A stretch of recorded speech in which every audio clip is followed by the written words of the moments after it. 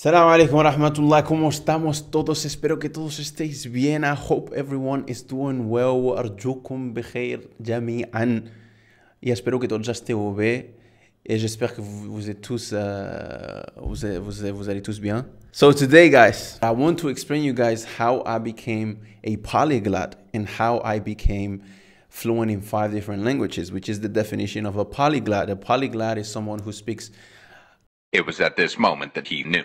Not that he didn't know the definition of polyglot. So here it is, guys. So polyglot is someone who speaks several languages. So I feel as if I'm fluent at all the languages I speak, and that's a pride that I take just because it's been a blessing from Allah and it has helped me a lot throughout my life. So inshallah today what I'm going to do, and we are going to see from this video as well, from how many languages does the people who views the video speak.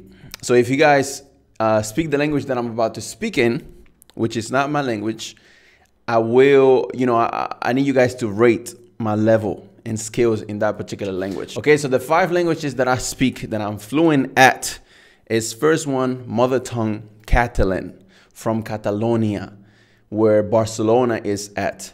Okay, so northeast of Spain.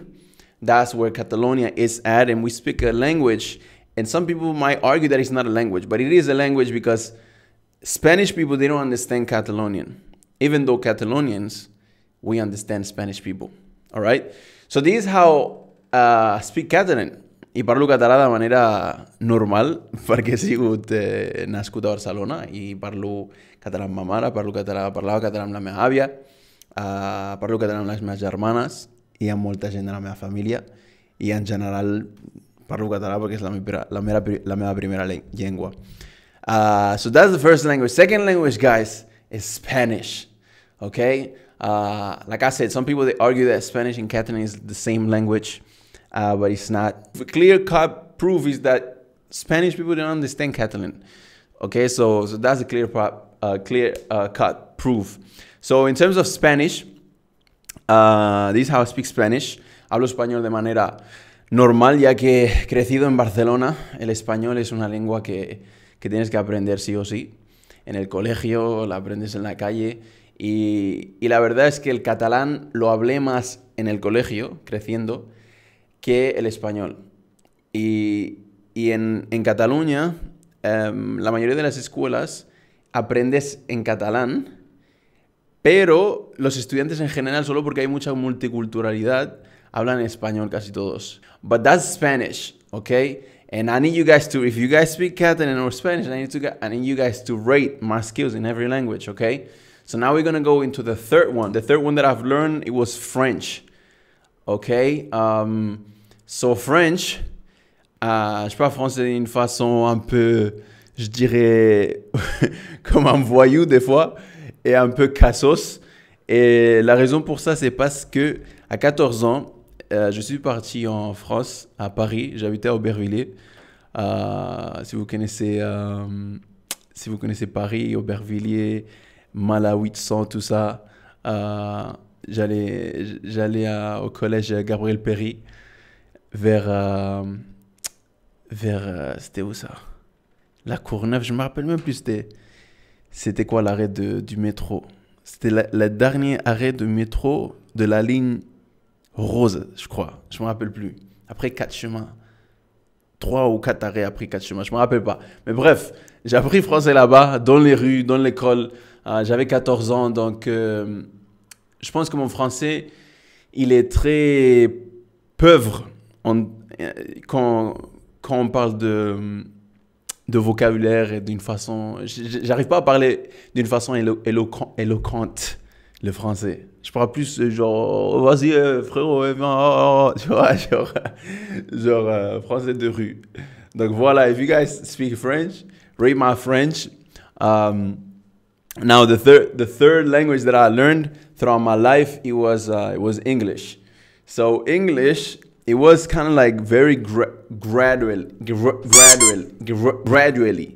and it wasn't. I didn't really attack English, and I have never really learned English in a formal way, because it was just part of, it was, first of all, it was a subject in school from little, like from young in school in Catalonia, since I was 3 or 4, whatever it was. So obviously you learn how to speak, you know, normal English, like hello, my name is, the numbers, the ABCDs and whatnot. And I remember that when I got married, I was 18 or 19, and I got married to a woman that speaks English. But yeah, me and my wife speak English. She's native English speaker, so that gave me a lot of you know, skills, or you know, it improved my English basically, just because we've been married for 7 years. So I mean, if you don't get better in 7 years, then I don't know. But I will say as well that that I did benefit a lot just from young. Before I started practicing and whatnot, I was really involved into just the hip hop culture and just like everything related to hip hop, from music all the way to movies and just the culture in general. So that was you know, when you like something and when you're passionate about something, you do it. You there's only one thing you get good at it. So I think that was the reason why I am able to speak English the way how I'm able to speak. And I think you know, I speak English to a certain good level, I would say, because if you don't hear me speak for a long time, it will be really hard, and this is my opinion, it will be really hard to catch my accent, my Spanish accent. But this is up to you guys to rate it. So let me know in the comments what you guys think about my English. The fifth language is obviously العربية. والعربية نتكلمها بهذه الطريقة التي تسمعونها الآن، وتعلمتها في مصر. وبعض الأحيان إذا كنت في الشارع وما كنت أحاول أن أتكلم بطريقة فصيحة وبطريقة واضحة، بعض الناس خصوصا من أصله عربي يقول إن لفظي أو طريقة تلفظ الحروف وبعض الكلمات تكون مصرية، فيسألونني، وأيضا قد يكون بسبب الشكل، لكن يسألونني هل أنت مصري؟ وممكن بحاول أكلم بالمصرية شوية كده عشان تسمعوا، حتى لو كان واحد مصري يعني يقول لي ما هو مستواي. لكن اللغة التي تعلمتها والطريقة التي تعلمتها بالنسبة للعربية هو الفصيحة. لكن لما كنت في مصر كنت أنزل كثيرا إذا عرفتم القاهرة في مصر، كنت أنزل كثيرا إلى سوق القماشات لأنني كنت خياطا، فكنت أنزل العتبة منتظما وبطريقة يعني مستمرة، أنزل وأطلع فأظن أن بسبب التجارة أثروا علي التجار بطريقة تلفظهم وطريقة كلامهم بالنسبة لبعض الكلمات وزبتك ما أعرف، يعني كلمات تخرج من فمي هكذا بغير عمد يعني. المهم these are the 5 languages I speak. And now guys, you know, after you guys rate my skills in every single language, and I want to give a few benefits of how this has benefit me, or benefit me in life in general, in the professional field, right? When employers or whatever you might be, they see that you in your curriculum, if they see that you speak different languages, automatically gives you a level of, or you know, they see you as a more intelligent person, as a more, you know, smart person and whatnot. In the professional field as well, it gives you more opportunities, obviously, because mainly in the field of tourism, in the field of translation, in the field of you know, whatever it might be, like even hospitality, if you want to work in a hotel or something like, well, that's tourism really. But at the airport, you know, jobs like that, it helps even more as well. As well, if you want to run businesses and you want to perhaps, you know, find investors in different countries and this and that, that allows you as well to move around. Now, in terms of da'wah as well, that's amazing, subhanAllah. Like, you know, like I have translated, I remember when Mufti Munir, we brought him to Spain. So I was translating, we did the most epic, like the most epic conference ever, I think. He was speaking in Arabic and in English, and I was translating to Spanish. لابد أن نبدي شكرنا لأخينا الشيخ صاحب أبي نصيبة حفظه الله.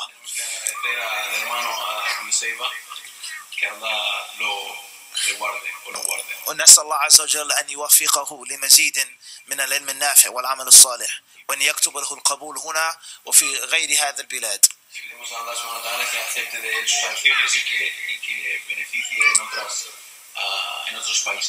But those who have studied and graduated, they can't understand them. You're not using what? Common sense.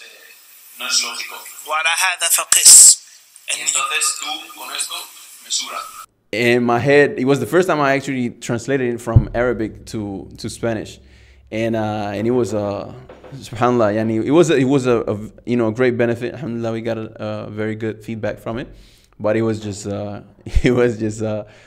really hard for me. Actually, it was my first experience in terms of it wasn't even translating. That was interpretation. That's what really is.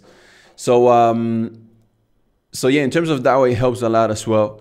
Then just in life, it helps you grow as a person as well, because you understand cultures and you understand people better when you speak their language and when you understand the culture, and through the language you understand the culture as well. It's really hard to understand a culture through translations. This is why, just to finish, one of the reasons why some of the Salaf, they said that the one who doesn't know Arabic, if he's a Muslim, he wants to practice more, the Muslim that doesn't know Arabic, he has a naqs in his religion, meaning a minus, because through the language, through understanding the language, you actually understand better the concepts of that particular, you know, group, or, you know, if it's a tribe that speaks that language, or if it's a religion that speaks that language, like in this case, the Arabic language, it gives you more understanding, and you're just ala basira, you know, you understand with clarity, not just translation. When you read the translation and you know Arabic, it's just like, yeah, okay, like doesn't sound the same. So so yeah, guys, I hope you guys benefited from this. And if you guys want me to emphasize a little bit more in different little concepts throughout this whole learning, and the methods I used, and how long it took me to learn all of these languages to the point of fluency and whatnot, then comment down below. And this definitely should benefit you if you are a student of the Arabic language, because learning a language is like any other language. If you are able to learn one language, and if you listen to this video, you already know one, you just need to use the same methods that you use to learn that language to learn another one. So نكتفي بهذا القدر. والسلام عليكم ورحمة الله وبركاته، وصلى الله على محمد وعلى آله وصحبه وسلم. يا طالب العلم قم لا تنم فإن الزمان يا طالب العلم قم لا تنم فإن الزمان انقضى وانصرم، فكن ما حييت ضنينا به فظنك بالوقت عين الكرم، وكن حلس درسك وافرح به تكن قائدا في غد للأمم، وبادر شبابك من قبل أن يقطع عزمك سيف الهرم، ودع ما استطعت فضول اختلاط وأكل ونوم وقول يذم.